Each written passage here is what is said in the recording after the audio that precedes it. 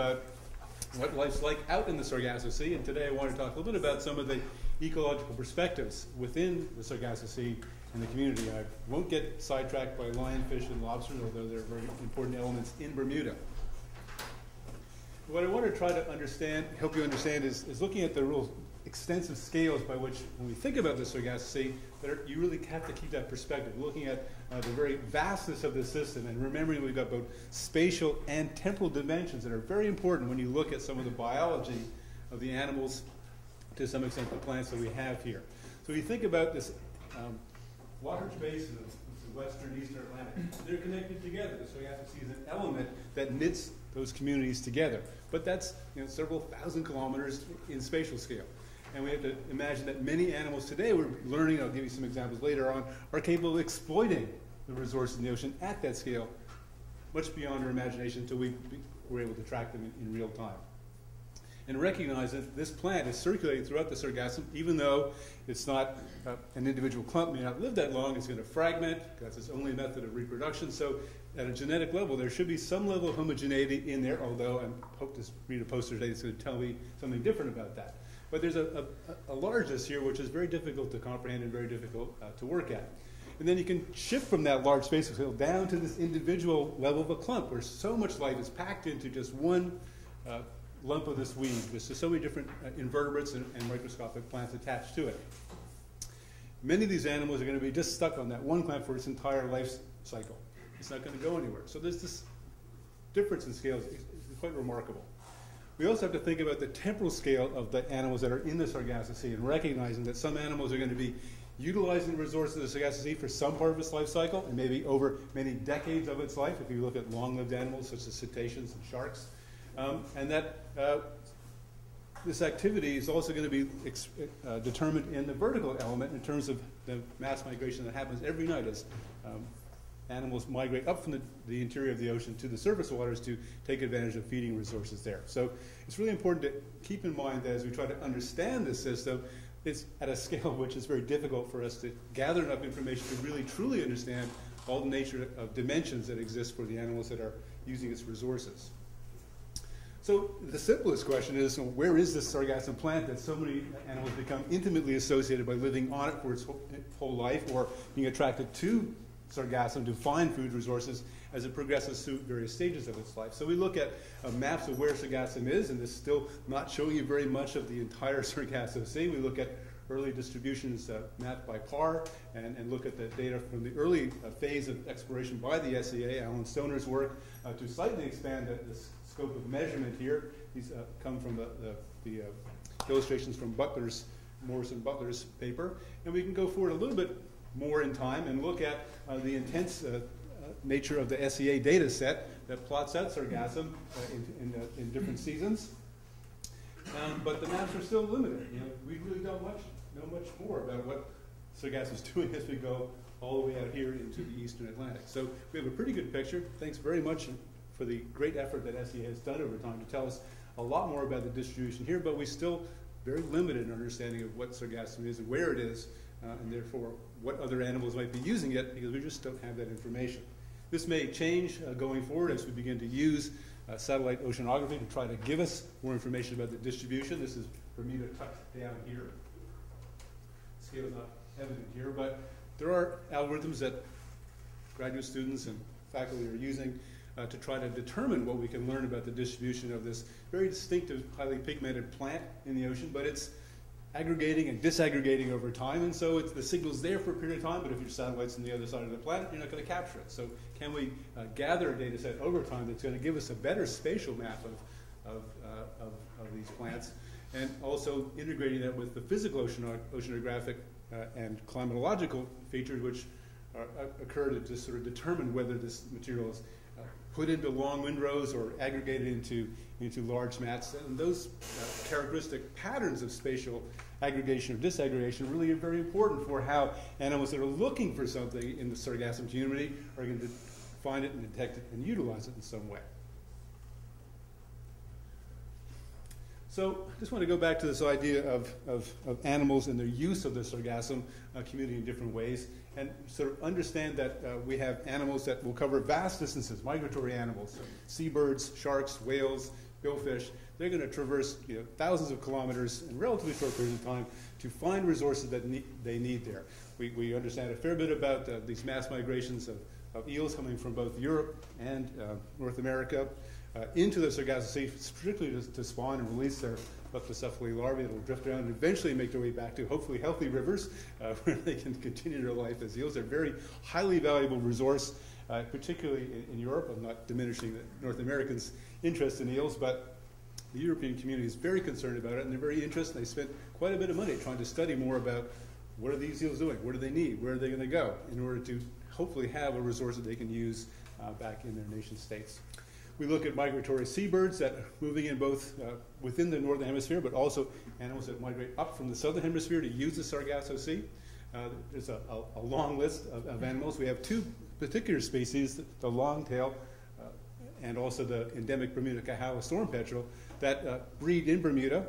The Cahao only breeds in Bermuda. The longtail also breeds in the Caribbean, but they migrate in on a seasonal basis to carry out their breeding activity. The longtails are just starting right now. The Cahaos are finished. The longtails will, from what we understand, spend a fair bit of time up feeding around Bermuda. The Cahao doesn't seem to do that. While it's breeding in Bermuda, it's actually making on a nightly journey of several hundred kilometers north to the Gulf Stream to actually forage, because there's a bigger payoff for those birds foraging, where it's more highly aggregated animals for it to feed on. There's a lot more I don't know about seabirds. I was on a cruise recently on the Sea Dragon. We found 12 species of seabirds when we were out there for just 6 days. I was really familiar with only 3 of those, the greater shearwater, pictured above, and also the tropic bird. This was only the 3rd record of the red-billed tropic bird. It's a more tropical species, tends not to come up to Bermuda, but we were out there and we saw one. So it's obviously using those resources in the Sargasso Sea south of Bermuda on a more regular basis, looking at the South Polar skua, moving northwards to escape the winter of Antarctica at this time of year. So there's a lot more going on that we have to learn about these patterns of distribution of these migratory animals and understand what they're doing there. We can also look at pelagic fishes. I'll show you a graphic in a minute that looks at the migratory patterns of tunas. There's many other species we have not got very detailed information about. We have much to learn there.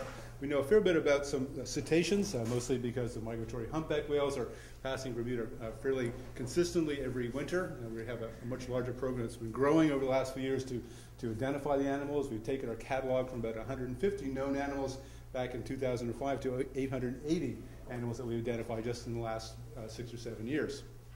Still much more we have to uncover.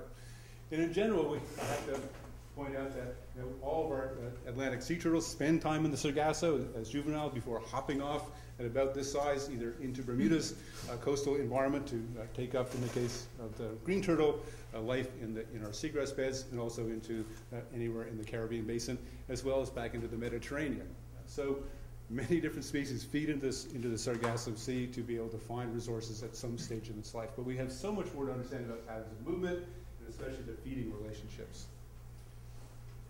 So just to emphasize this point, this is some tag data of migratory tunas, the western breeding bluefin tuna and the eastern breeding bluefin tuna. And you can see from these dots, we're just over 1 year's data, that they are penetrating and using both of the populations, the resources of the Sargasso Sea. And here's just an insert of just one fish's data over a course of a year. Each color is just 1 month of data, so it's spending on average 2 months of its time just circling around Bermuda, finding some resources. I don't know what they're eating. I don't know what their diet consists of. I suspect large bluefin tuna are probably eating other smaller tunas.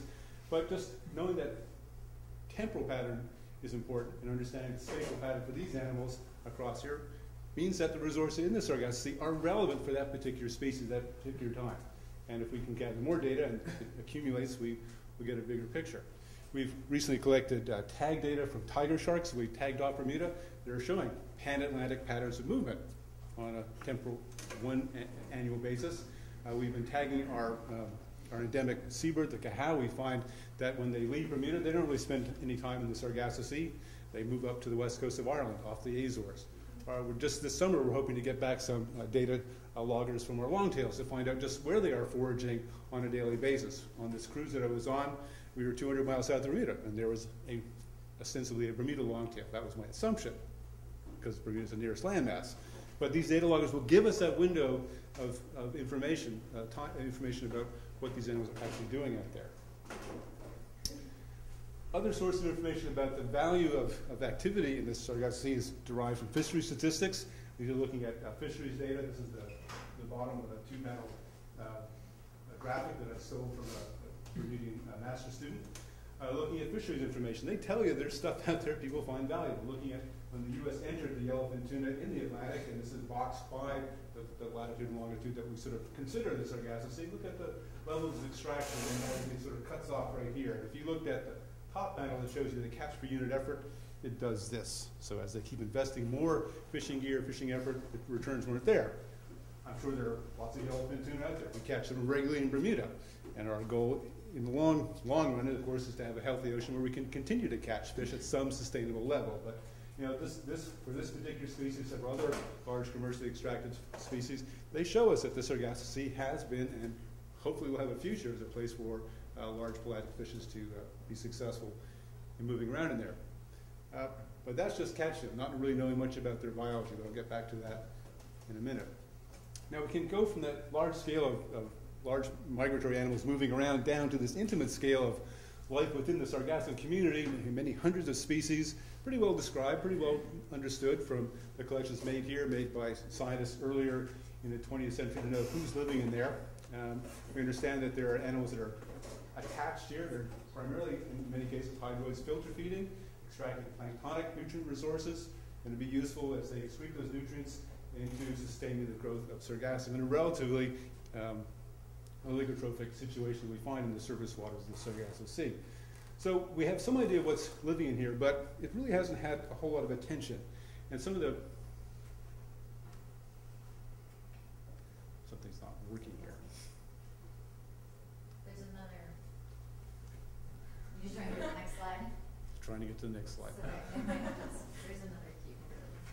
Okay. Technology. Stand by.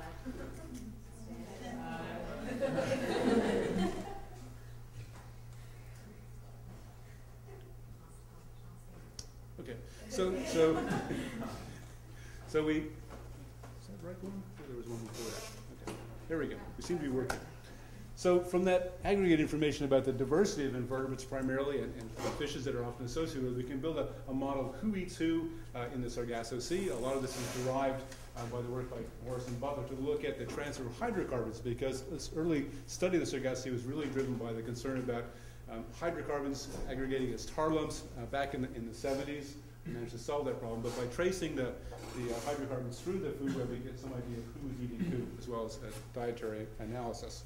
So we have a model of what this community of life in there is, and all these animals in here, listed here, various shrimps and crabs, are going to be opportunities for fishes to recruit in there, while we have endemic fishes such as histrio, the sargassum fish, and the sargassum pipefish, and magus. Many other fishes come in there as larvae, begin to develop, using the sargassum as a nursery habitat is very critical for that. So we have a model of what's going on here, but we still have a lot of questions, and particularly since the effort to study the sargassum has really sort of diminished, we really don't know a lot about the sargassum communities in terms of, are they the same around Bermuda? Are they the same 700 kilometers to the southeast? What are they like closer to the Gulf Stream, north of Bermuda, and south of Bermuda? We don't have a really good spatial map of what these communities look like. And particularly, we want to know, have they changed over time from the intense work done in the 70s, while SEA has continued to accumulate a good library of information. We want to use that and begin to ask other questions. We look at calcifying organisms that make up a significant part of the sargassum community, our barnacles, our bryozoans in particular, any of the crustaceans. They're going to live in a more acidic ocean. What's their fate going to be living under these changed conditions? So we can look at the historic data that we have here, and a great bulk of it has come from SEA in different ways. But we also have to remember that insight really comes from relatively limited spatial and temporal dimensions. We showed you the cruise tracks, which are nicely repeated because it's very good to come to Bermuda and then leave to and from Bermuda to get south or come north from there. But that's done over a relatively small period of time, over a month or two period. So we need to try to expand that. But even within that data set, we begin to see there are differences within the sargassum community at a spatial scale. We don't really know the temporal scale at all yet. And that's telling us that things are not uniform. They're not identical. The communities don't work that way.